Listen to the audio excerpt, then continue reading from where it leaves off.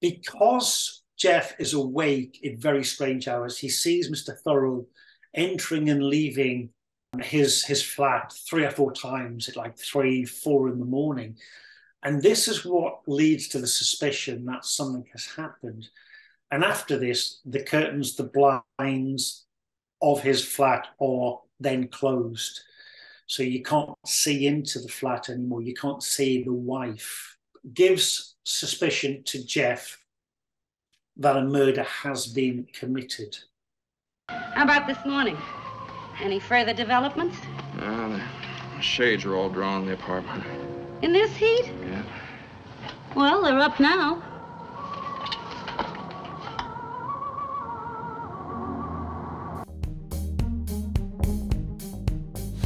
Okay, thank you, Ken, for joining me again. And today we're going to review the movie Rear Window.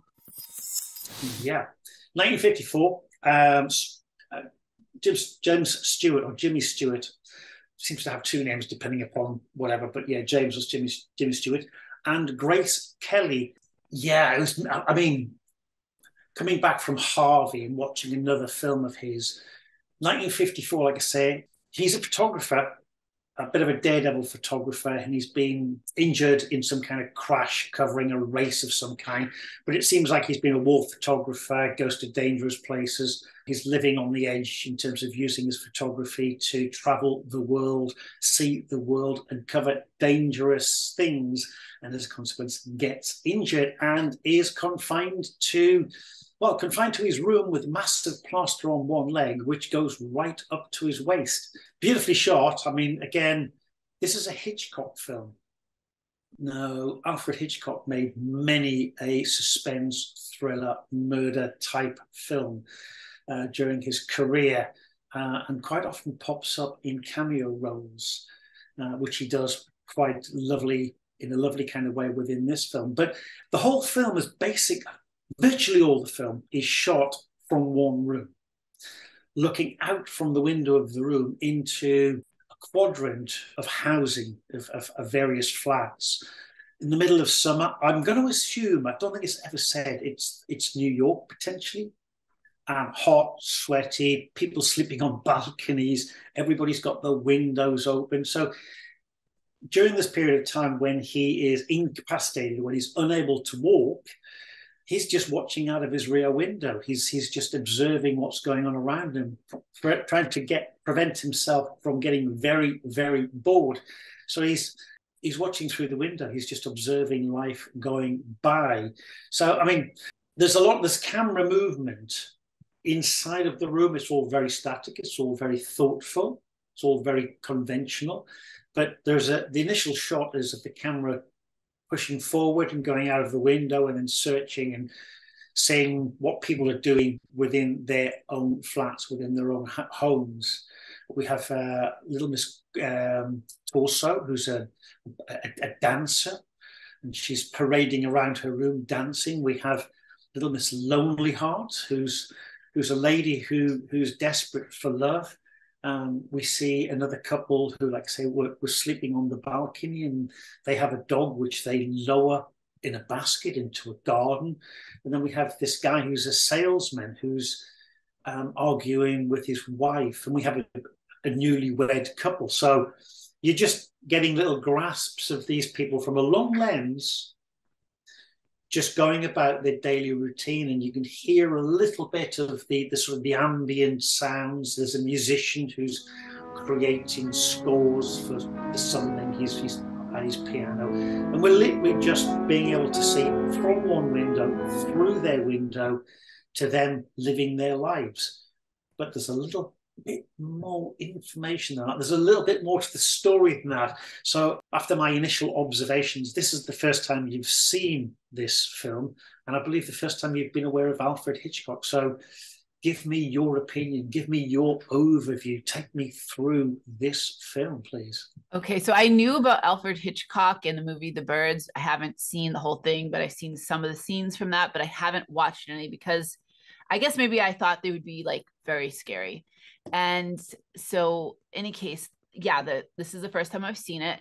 and didn't really know what to expect. When I went to watch it, it was night, and my father said, "Ooh, I don't know if you want to watch that. You're going to be scared." And it had some points that were suspenseful, but ultimately I didn't end up losing any sleep that night.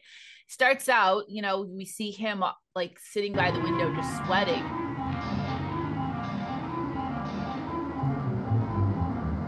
And the windows open. And the thing is that it's before the time of everybody having air conditioning. New York City, hot, summer.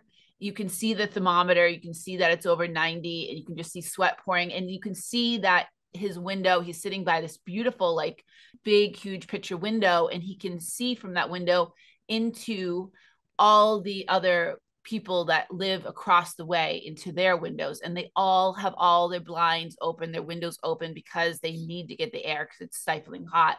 And so we get to see little glimpses of all of these characters that you mentioned, and that's the whole thing. He's on his 7th week of having this cast, and his employer actually calls and, "I have a job for you, you should be getting your cast off," but he's not. He's got 1 more week. Jeffries? Congratulations, Jeff. For what? For getting rid of that cast. Who said I was getting rid of it? This is Wednesday. 7 weeks from the day you broke your leg. Yes or no? Did I get the wrong day? No, wrong week. To have that cast on. And so during this time, he's really gotten to know all of the habits and all of the rituals and the daily routines of these neighbors, because there's nothing else to do. He's just sitting there with his leg broken, and he's stuck in this room. And so then you get to see the different, only a few characters. Like you said, we have this nurse that comes in once a day, and she's giving him some sort of massage because he's not moving around or something. And then you have the girlfriend, and you have the detective, and those are the main characters that are coming into his apartment. But the other ones are all across the way, and you really only see them through his eyes, through his lens, through the binoculars, through the different ways that he's looking out his window. Obviously, that would be an incredibly boring film if that's all it was about. Yeah, a little bit more sinister, because obviously, as he's observing these people, he becomes aware that potentially one of his neighbors may have committed a murder. He hasn't seen anything. It's what he hasn't seen. It's what changes from the norm, which leads him to believe that potentially a salesman who lives across the garden, the patio, the sort of public space for these flats and houses may have committed a murder. And he becomes, how would you put this? Becomes obsessed, I would say, or bordering on obsessed in terms of what has happened to this woman. He's so obsessed that he even drags in his girlfriend, who is Grace Kelly, who's called Lisa. Maybe she died. Where's the doctor? Where's the undertaker? She could be sleeping under sedatives. He's in there now. There's nothing to see. I must be said, Grace Kelly, I think, was born in Philadelphia, has the most impeccable, perfect English accent. You'd think she was English. But anyway, so he explains to Lisa what he hasn't seen, but which leads him to believe that potentially the wife or the girlfriend, the partner of the traveling salesman who sells costume jewelry or something, may have been murdered. And initially she's a bit skeptical about this, and so is to some extent his nurse, who I believe is called Stella. Him and his wife splitting up? I just can't figure it. He went out several times last night in the rain carrying his sample case. Well, he's a salesman, isn't he? Well, what would he be selling at 3 o'clock in the morning? She doesn't actually come across as a nurse. She comes more across as a masseuse or something, because that's all she does to him, really. But anyway, they all get involved or become intrigued by what has happened to the traveling salesman, the costume jewelry salesman's wife. Now, I think he's called, I'm going to have to look at my notes, Thurl, Mr. Thurl. Because Jeff is awake in very strange hours, he sees Mr. Thurl entering and leaving his flat 3 or 4 times at like 3, 4 in the morning. And this is what leads to the suspicion that something has happened. And after this, the curtains, the blinds of his flat are then closed. So you can't see into the flat anymore. You can't see the wife. Gives suspicion to Jeff that a murder has been committed. How about this morning? Any further developments? The shades are all drawn in the apartment. In this heat? Yeah. Well, they're up now.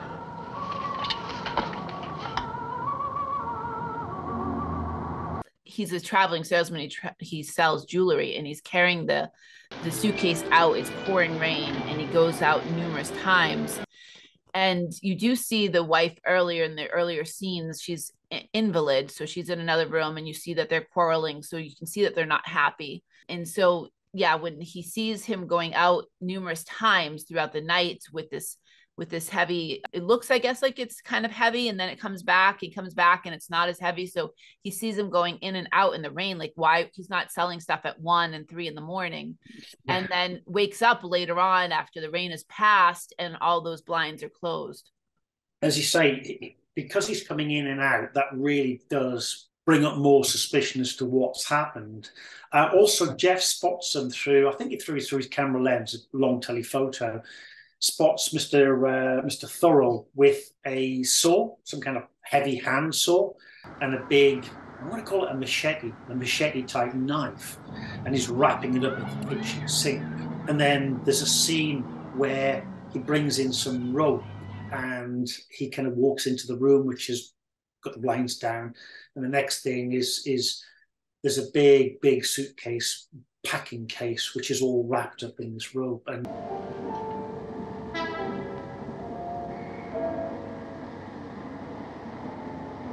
let's start from the beginning again, Jeff. Tell me everything you saw. 2 removal men come and take it away. Now, at this particular point, Stella, the nurse, at this particular point, both Stella and Lisa are aware of what's happening. They're aware of this suspicion of murder, etc., etc. So Stella, who happens to be tending for Jeff at this particular point, runs down to try and see where the packing case, what vehicle is being put onto, to sort of grab any information from the signage as to where, who it belongs to and where it might be going. She misses that. So there are scenes where both Stella, Lisa, and Jeff are together, and you realize that they've started to become their own little private investigation company trying to solve this murder. Now, Jeff, it's just sort of alluded to in a few sentences. Jeff, Jimmy Stewart, who actually was a World War II bomber pilot, if I remember correctly, in the film, he calls up an old friend, an old pilot friend, or an old crew member from his World War II days, who's now a detective, Mr. Doyle, Detective Doyle. Tom Doyle, I believe is what he's called. I admit it all has a mysterious sound. It could be any number of things. Murder's the least possible. Now, Doyle, don't tell me he's an unemployed magician amusing the neighborhood with his sleight of hand. Now, don't tell me that. It's too obvious and stupid a way to commit murder. Flew people 50 windows. And he gets him involved, and Tom does a bit of investigation, checks a few things out, comes back and kind of goes, no, you're completely mistaken. His wife's gone to the country.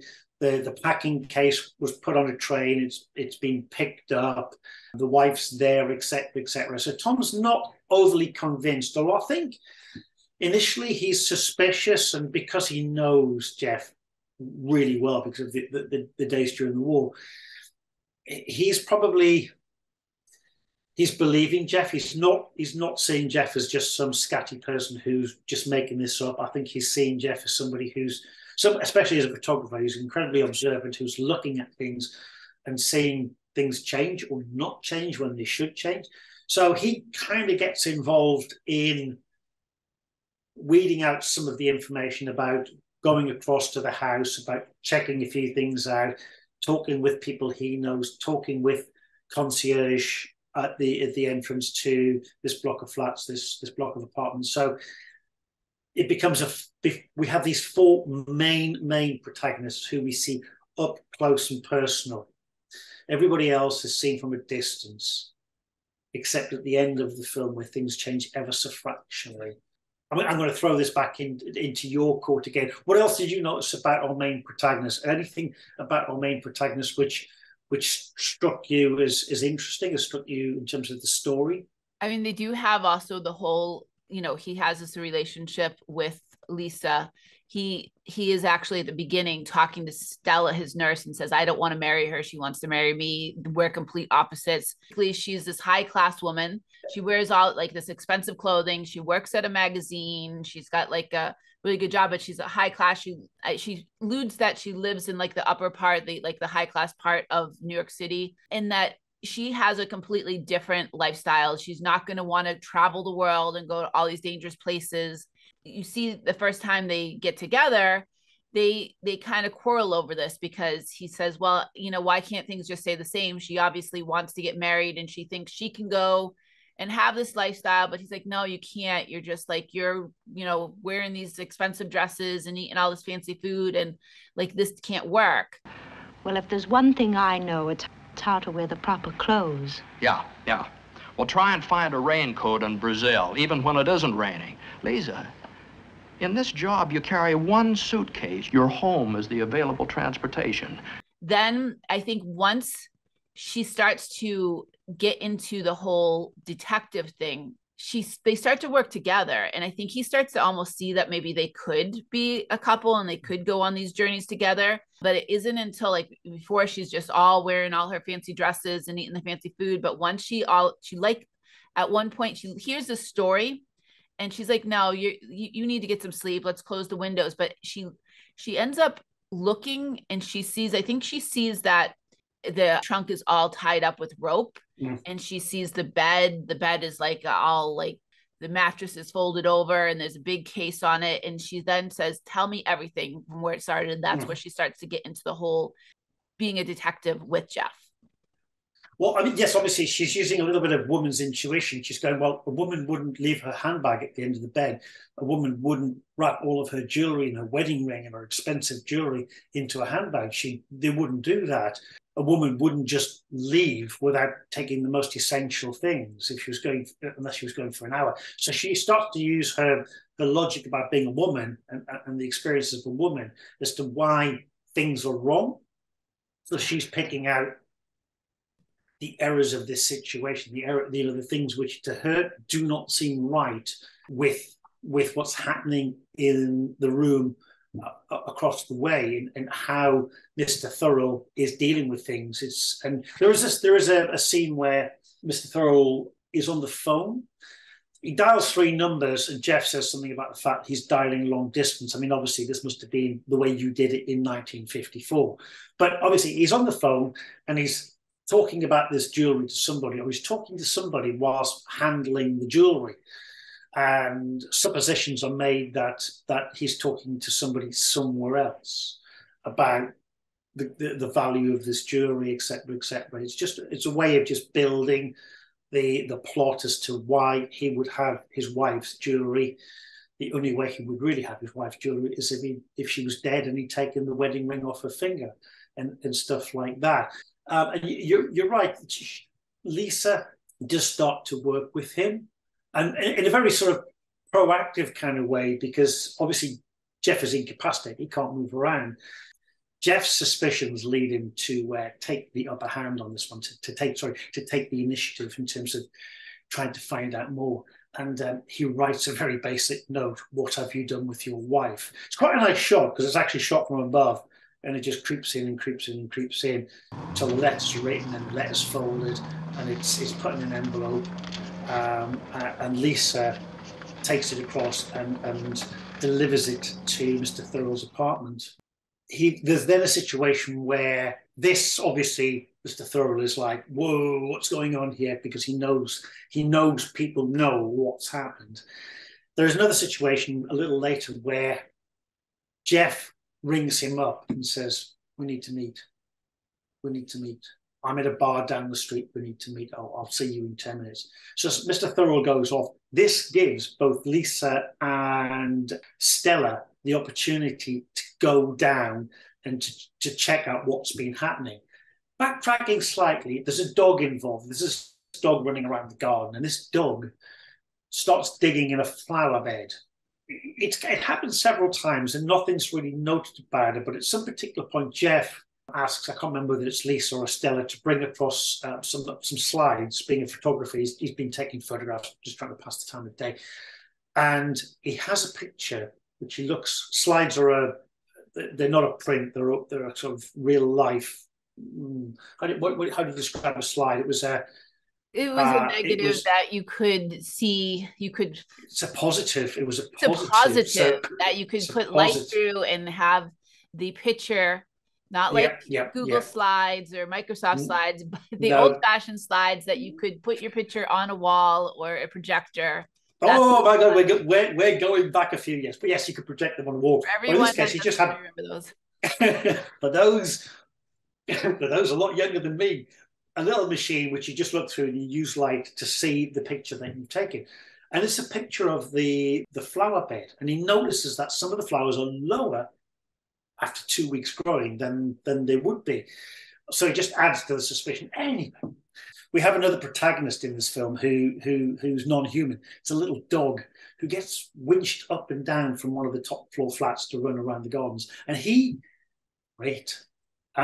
becomes quite suspicious, or is sniffing around the flower bed. Obviously, he can smell something. But later on in the film, the dog is found dead. And it's only at this point that we basically exit Jeff's room and we enter the courtyard to some extent, mostly on still long shots, but closer long shots, if that makes any sense. It dies, but none of you do. But I couldn't imagine any of you being so low that you'd kill a little helpless, friendly dog. But there are two tight images. There are two close-ups, probably the same size as the picture you're looking at, myself and Michelle at the moment, where we see, I think it's Little Miss Physique and Miss Lonely Hearts, where we see them quite close, which was it's quite a radical kind of change in the way that people are. The other neighbours are seen in this particular film, because at that particular point, everybody's been from a distance. We've seen people, fighting and people moving around the house and dancing and trying, and having parties and playing songs. So it's just the one occasion within this film when we exit Jeff's room and we enter the other realm of the other protagonists who we've always only seen from a distance. And I think that part happens very soon after Doyle had visited with Lisa and Jeff and kind of said, oh, this is why it wasn't a murder. There's an explanation of everything. There was a postcard, there's this, that. Yeah. And Lisa and Jeff are almost disappointed that there wasn't a murder. And they kind of they feel kind of guilty that they're disappointed that there wasn't a murder. And Lisa then pulls down the blinds and they're going to go to sleep. She's actually going to spend the night that night there. And then all of a sudden you hear a scream. And they pull up the blinds and then you see all this close up. And then that's when Jeff said the only person that did not come to their window is Thorwald. You can see his window dark and you can just see, I think he's smoking a cigar, but he's the only person that when that scream happened and when the owner of the dog is screaming, how could you kill this dog? I thought we're neighbors and all this. And he was just a little dog that made people happy. He was the only person that didn't come to his window. Yeah. All the other neighbors did. Yeah. Running forward slightly, both Stella and Lisa go down into the garden area with a shovel, with a spade, digging up the hole. Lisa decides to become incredibly brave, climbs up a fire exit.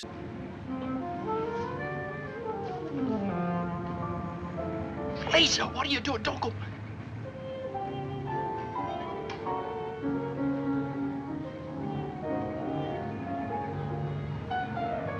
Into Mr. Thurl's room, hunting for evidence, looking for this handbag with the jewellery. Mr. Thurl returns, finds her in his room with the jewellery. Jeff, he rings the police saying that a woman is being attacked in the room opposite. They turn up and save the day by actually rescuing Lisa probably arresting her. But at this particular point, you can see her quite clearly through the window, and she has the wedding ring on of the late Mrs. Thurl. But Mr. Thurl clocks the fact that the ring is on her finger, and clocks the fact that somebody may be looking from the opposite window. So she gets arrested.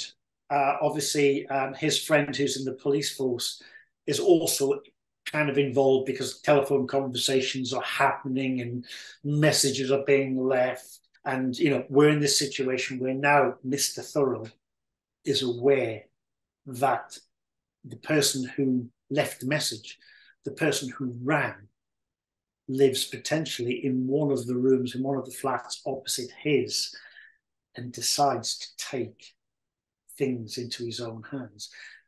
And I'm going to throw this into your court now to explain a little bit more, give us a little bit more detail as to what's going to be happening next. Yeah, so in the scene that you mentioned where Lisa is in, I think it's Thurl's apartment, the police are there. She actually, she has her hand behind her back and she has the ring on and she kind of is pointing to it.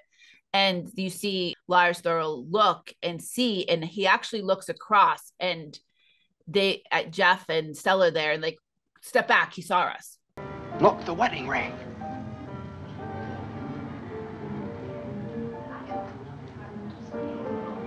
Turn out the light, he's seen us. And so at that point, Lisa gets arrested, and he calls Doyle's and says, okay, this is what's happened. Lisa's arrested. This is all that's happened. And hang up, says Doyle's is going to get involved and go to the police station and all that. So the phone rings. He picks up the phone. He says he thinks it's Doyle. He says, I think he knows. He turns out the lights, but the phone is silent. There's nothing. And he realizes it's the killer. So he hangs up and he realizes he's coming. So he's looking around the room and he starts to hear footsteps because he's on the second floor. He starts to feel footsteps going up the stairs and he looks around, what can I do? Like, I'm in a wheelchair. I can't really get out of here. I can't really defend myself very easily. But being a photographer, he looks around and he sees that he's got these flash bulbs. Now, these are, before you and my time, mostly, I think. But basically, when you took a picture in the dark at that time, you could just use one flash bulb one time, right? And it would make, inside anywhere. If you didn't have a flash bulb, you took a picture inside, it wasn't coming out. So you had these flash bulbs and they were one-time use. So he took it and he decided when the door was going to open, he's going to flash, and he would cover his eyes and he's going to flash one of these bulbs and try to blind the killer. And so he keeps on doing that. And the killer would stumble and kind of like get blinded. And then he'd come a couple steps forward and he'd do it again. So he did that like 3 or 4 times to the point that he had no more flash bulbs left and the killer gets to him. And when he finally gets to him, he's then trying to kill him and trying to push him out of the window. But Jeff turns and he looks and he sees that Stella and Lisa and the police are across the way, and he yells out for help. And that's when somehow people get across the way really quickly to his apartment, and they're starting to try to get to him and save him. Before they can save him, he's just hanging on to the window ledge, and somehow some other police must have came below him and he falls down. Jeff is in the dark, so obviously Thurl can't see him. And he has this discussion which is like, I haven't got any money. What do you want from me? I've got no money. And he says, why did the girl not turn me in when the police came? What do you want? Why? What do you want? And Jeff says nothing. There's a fight sequence, or there's a scuffle sequence, because obviously Jeff can't fight. Jeff's got one leg. Jeff's in a plaster. Jeff's in no position to defend himself. They have this fight. They have this thing, this physical altercation.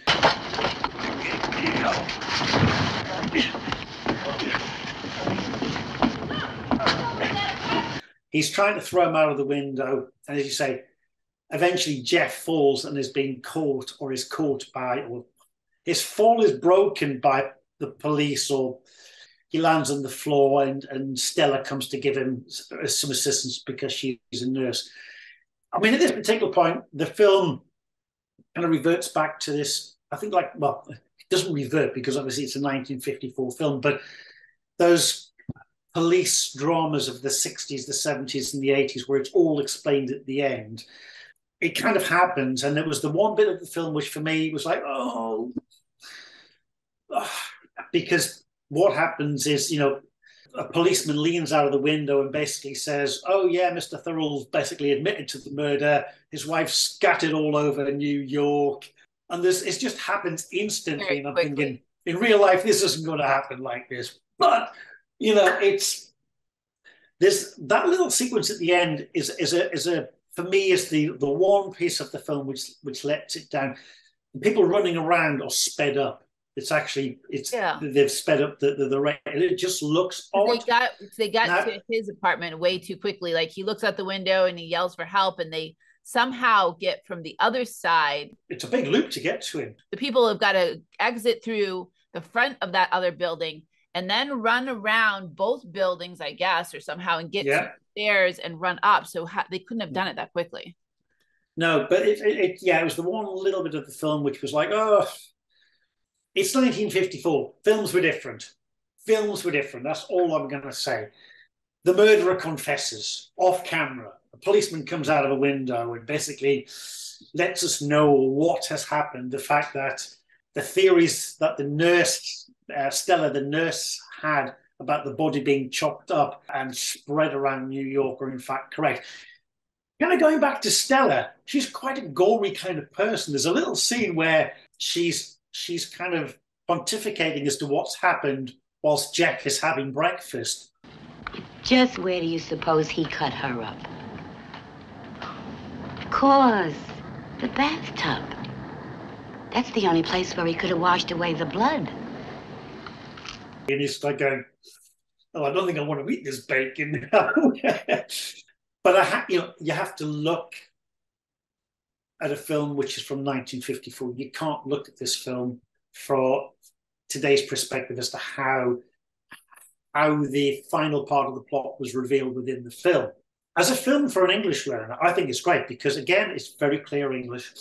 There's very little music in it except background music or the pianist playing.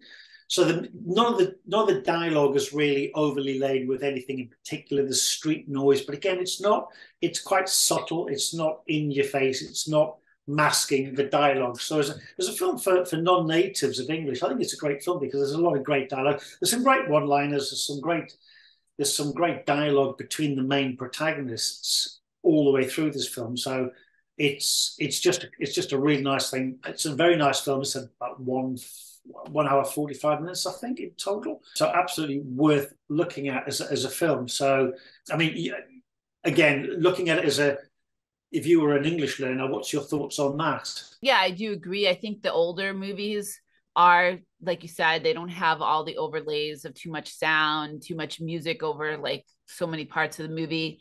They're slower paced. This one being just like all in one room. Mm-hmm. It's not overly complicated. It's all in one room looking into other rooms, and you get to kind of get to know the different characters, but that keeping it very simple, almost like a play where you're kind of just like, you got the one set. So I do think that would make it easier. I think obviously they probably speak slower than people do today. And so that would definitely be a plus for people that are learning English.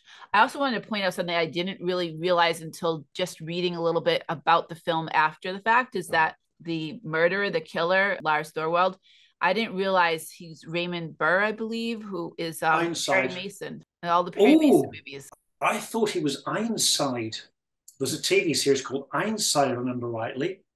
Oh, no, it's But yes, I mean, instantly I saw his face. I thought, yes, he's a detective. He was the detective in the wheelchair. Yeah, I thought it was called Irons. Oh yeah, I know that.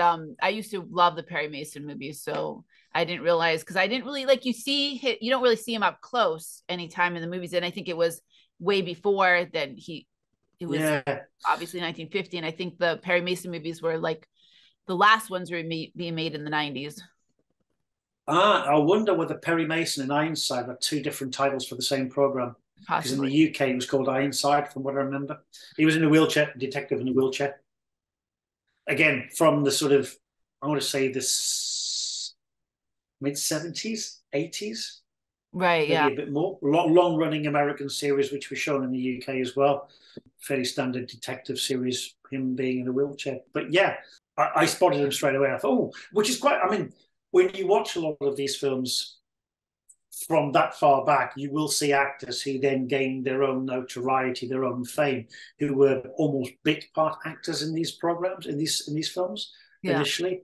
But yeah, you spotted that one as well. And just a quick like Google immediately says Rear Window, like 1998, I believe, was a remake with Christopher Reeves. Christopher Reeves. I didn't see it. I was like, oh, if I had known, maybe I would have tried to watch it before our conversation. But I think at the time, it was after he had the unfortunate accident, so he was wheelchair bound. So for him to play that part, it was already wheelchair bound. Oh, yeah. Okay, I was aware there was a remake. I'm always skeptical of remakes of really good films because they very rarely live up to the original. I was aware that he made a film, or there was a remake, and it was with Christopher Reeve. But yes, he was involved in a terrible horse riding accident and was paraplegic, I think, afterwards. Yeah.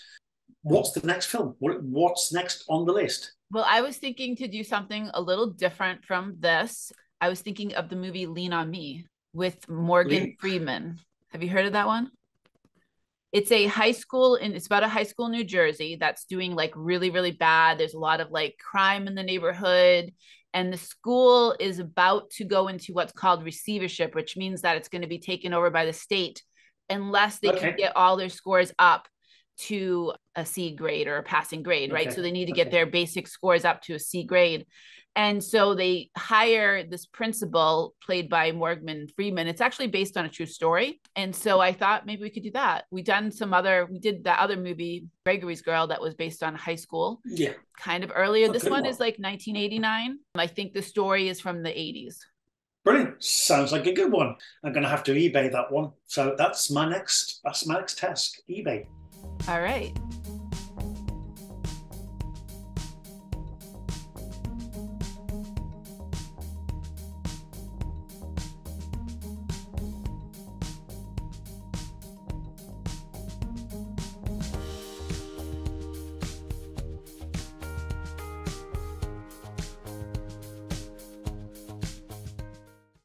I'm always skeptical. Don't even put that in.